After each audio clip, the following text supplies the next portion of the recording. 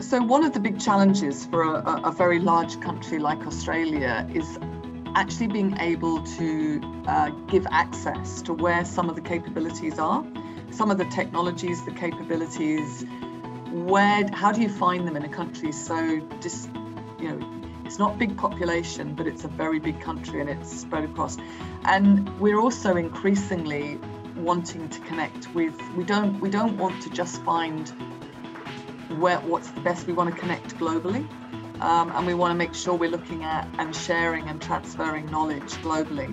And one of the things that was very obvious to Nera when we were established is it was very difficult to go and find anywhere to easily see who's doing what in innovation, in technology, might be skills or small business capability.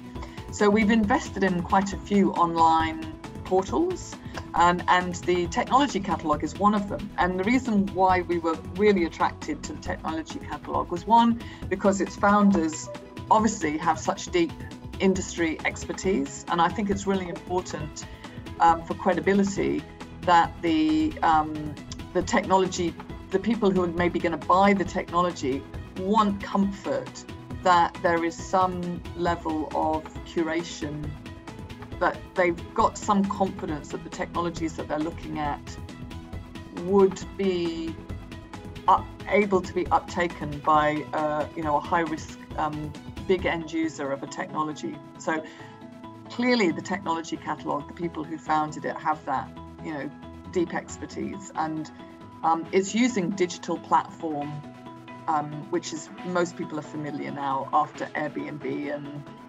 other ways of being able to find where the technology is. And what we really liked about the Technology Catalogue is that we were able to, we call it the Doctor Who Tardis, if you know any of the UK, is that if we come in through this little door, which is Australia, but in coming in, we get access to the Technology Catalogue's steady growth in its connection around the world. And so local companies in Australia can both see Australian technology, so they can go in through our door and see what's there from Australia, but then they can also go in and see what there is in the rest of the world as well. So, and vice versa, people coming in from the rest of the world can come in and see what's in Australia, where they might not have ever been able to find it before. So we really, really like the Technology Catalogue for that. And I think it's been on the same journey as us, starting with perhaps a traditional base of oil and gas, but moving very fast into the energy transition and the emerging new energy markets. So that's a really important part of the story for us.